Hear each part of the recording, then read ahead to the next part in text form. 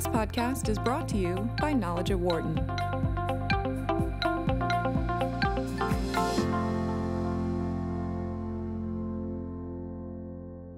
The Wharton School is leveling up its teaching and its research in the areas of artificial intelligence and data science.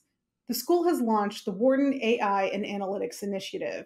It's an interdisciplinary collaborative effort to shape how generative AI will be used for business innovation and beyond.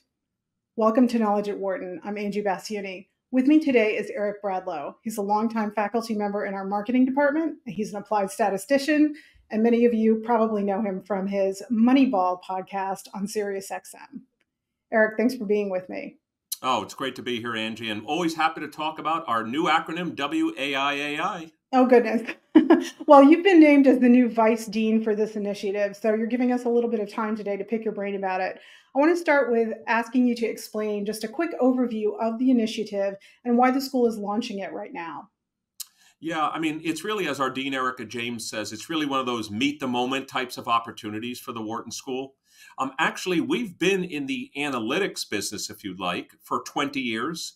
A colleague of mine, Pete Fader, and I started the first ever data science center, if you'd like, at any business school in the world 20 years ago now. And so we always believe that data science, basically using empiricism, using high-powered statistical models, was going to be a big part of the future of business because of technology and new data streams that emerge. But what's happened, of course, in the last almost 2 years now is generative AI. Now, fortunately at Wharton, we've had a center called AI at Wharton for almost 7 years now. We knew this future was coming. We didn't know how fast and how, if you like, ubiquitous it was going to be. But the goals of our center are actually quite simple. There are 4 major goals. First, we want to be thought of as the #1 knowledge creators of business schools in the world. Number 2, we want to impact students. Now, broadly defined, not just students at the Wharton School or even the University of Pennsylvania, but we want to democratize AI and business education throughout the world. Third, we want to have an impact on the C-suite. We're a business school. And so what I always say is we're training people to be the leaders in AI and data science, but not data scientists. We're training people to lead companies through AI and data science. And last but not least, I've always called it analytics for good, but how about we do some good in the world through data science? So those are our 4, if you'd like, populations of interest. If you'd like, researchers, students, companies, and the community, and now's the time to have that impact. I love that. Let's talk about a couple of those buckets. Let's start with number 2, which you mentioned, students. Now, this initiative, you've got this really unique collaboration with OpenAI. Most of us know that name by now because they're the makers of ChatGPT. So starting in the fall, our MBA students are going to have these creative enterprise licenses with ChatGPT. What do those licenses do? What are they going to create with them? What's the end result? Yeah, so first, let me just say why I think this is crucially important. And let me just say, as you can imagine, there's more sensitivities on younger adults, meaning the undergraduate population. But that's coming, by the way. There will be a time where Wharton will be able to present enterprise licenses to the entire population. But of course, the undergraduate is as part of the University of Pennsylvania. So there's some technicalities there, but we're working through them. The answer is, Angie, you learn AI by doing it. Right. So that's the only way to get people to do it. Every Wharton, for now, MBA, every faculty member, every PhD student will have access to, if you'd like, the newest versions as they come of ChatGPT right on their desktop or phone. They can actually experiment with it, see what it can do to enhance their education. We don't view it as replacing us as faculty. We view it as enhancing their education. And at the end of the day, this is what it's going to be expected of all of our students when they go into the workforce. They're going to be expected to know, so how do I create video using artificial intelligence? How do I do the proper prompt engineering so that I can get the right answers out of these large language model engines like ChatGPT? And the only way to do it is to experience it. And that's what these licenses are going to provide. And the good news about the enterprise version is the data is secure. What I mean by that is, if Eric Bradlow, myself, Professor Bradlow, uploads his course materials and creates a localized version of ChatGPT, it's not being sucked up into the corpus that they're using to train the model. So people around the world do not have access to my information. And let's be honest, Angie, That's the business model, because ChatGPT for most people is free. Forget the enterprise, Mm-hmm. it's free. It's like Google. Google search is free to you and me, but it's not Right. free to companies that want to advertise on it. ChatGPT is free to you and me, but it's not free to Amazon that wants to create a localized version of it. So that's the way it's going to work. We, Wharton, have invested money and resources in an enterprise license so we can educate our students on how to be leaders through using artificial intelligence. I hope one of them comes up with the next big idea. We'll stay tuned about that. I do too. Well, there's so much research that's coming out of Wharton about AI. Can you give us like a quick touch on some of the areas that have already been impacted by our research, and then what you find to be the most promising?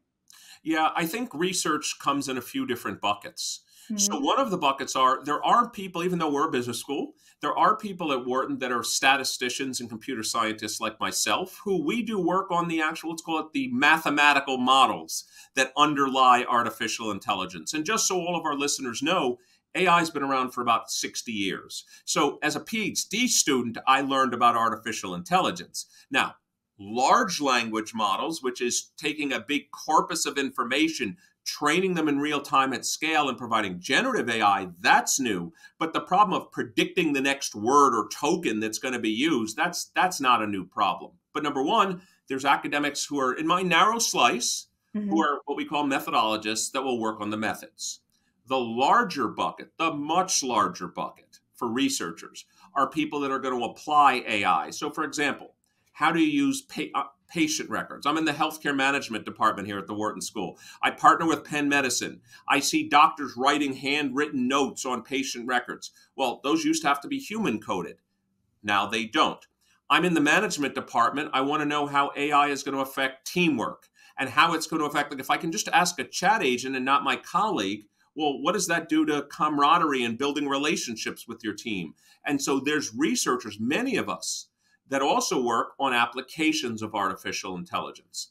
And then, of course, there's the student piece, which is, how do I get my job done? How do I get my job as a student done Mm-hmm. using artificial intelligence? So I view us almost like as a at least three-pronged laboratory, which is the methods part, the applications part, and the how do I get it done part with artificial intelligence.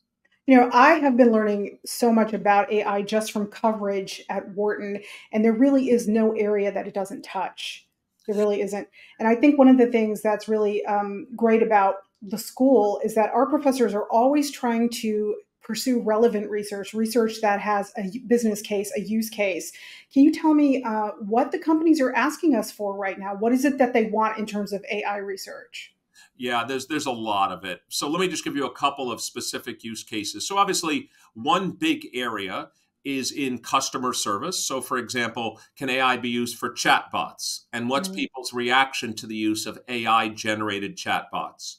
Can AI be used to coordinate or collect, let's call it audio recordings and video recordings, make them searchable, indexable, so that in some sense we don't need humans taking notes, the AI engine can do it. The third part is what most companies are interested in is they have data all over the company. And I say data, I don't mean just numeric data, which is historically how we thought about it, but I have physical reports.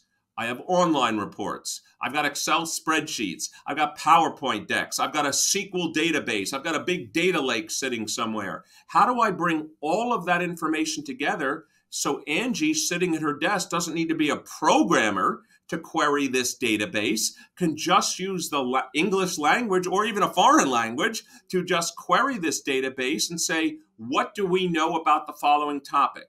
If we were to make an investment in X, what does our data say about this? Or Angie has a data set. You don't know Python, but you want to do some analysis. Well, you can now do that analysis. So I think of it as, are there jobs that will be replaced? Absolutely.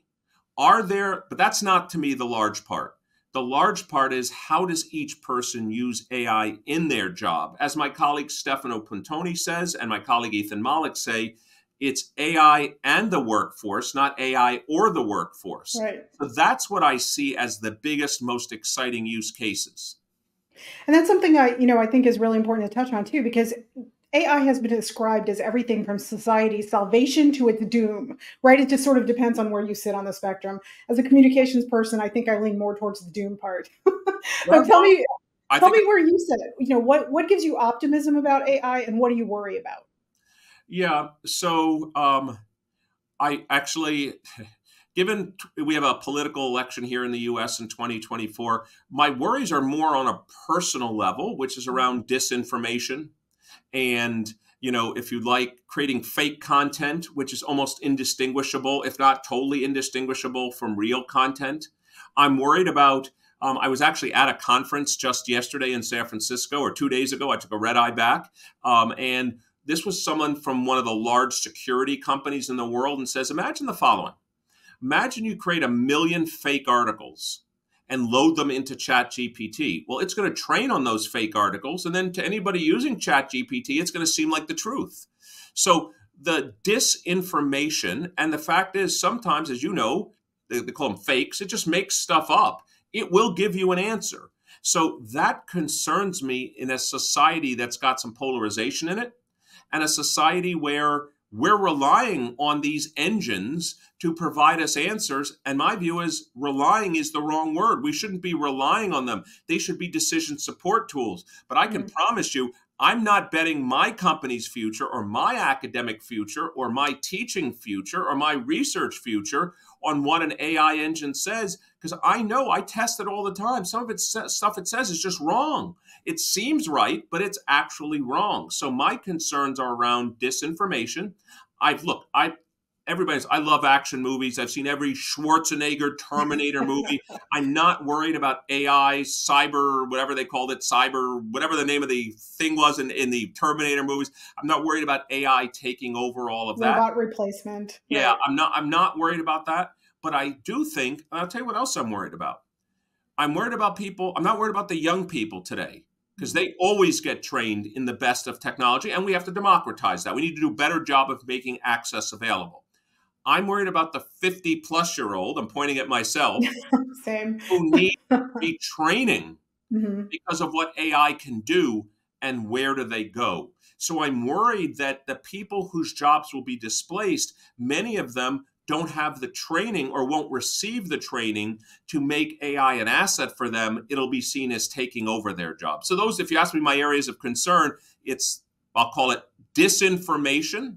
Mhm. And it's also that, in some sense, the people that are going to benefit the most from it are the people that are the young people who are going to get training. But what about the 40, 50, 60, 70-plus-year-olds in the workforce that will need this type of training? Where are they going to go to get it?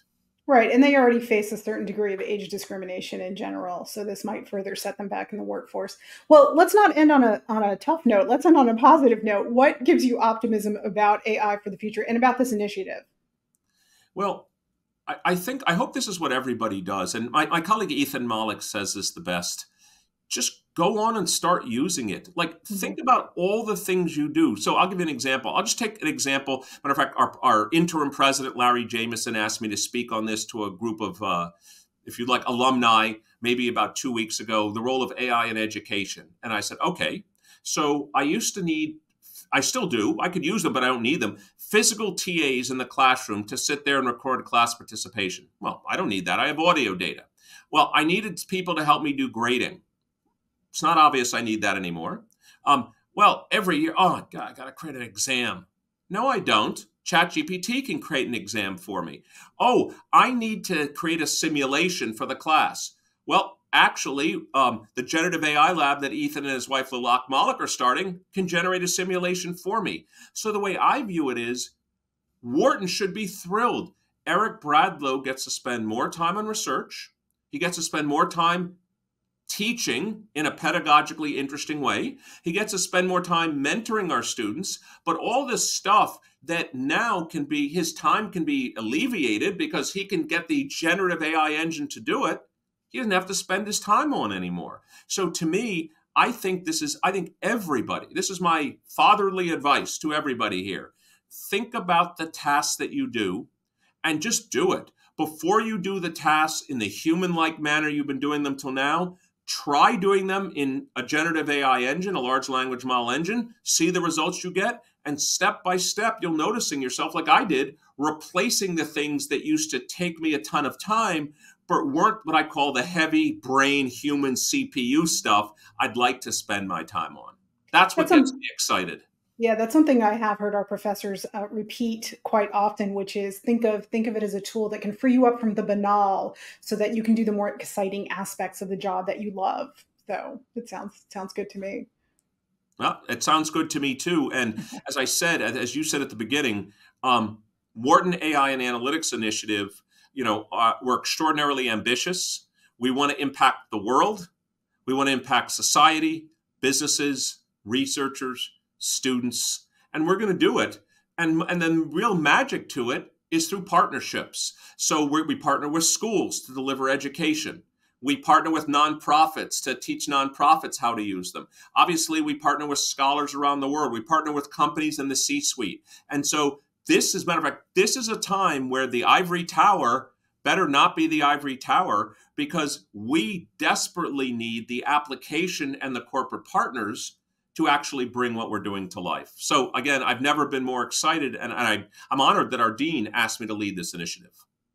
Congratulations to you, and thank you for your time today. I appreciate it. Eric Bradlow is the new Vice Dean of Wharton's AI and Analytics Initiative. You can learn more about the initiative, sign up for updates, insights at their website, which is ai-analytics at wharton.upenn.edu. I'm going to say that one more time, ai-analytics at wharton.upenn.edu. For Knowledge at Wharton, I'm Angie Bassiani. Thanks for joining us. For more insight from Knowledge at Wharton, please visit knowledge.wharton.upenn.edu.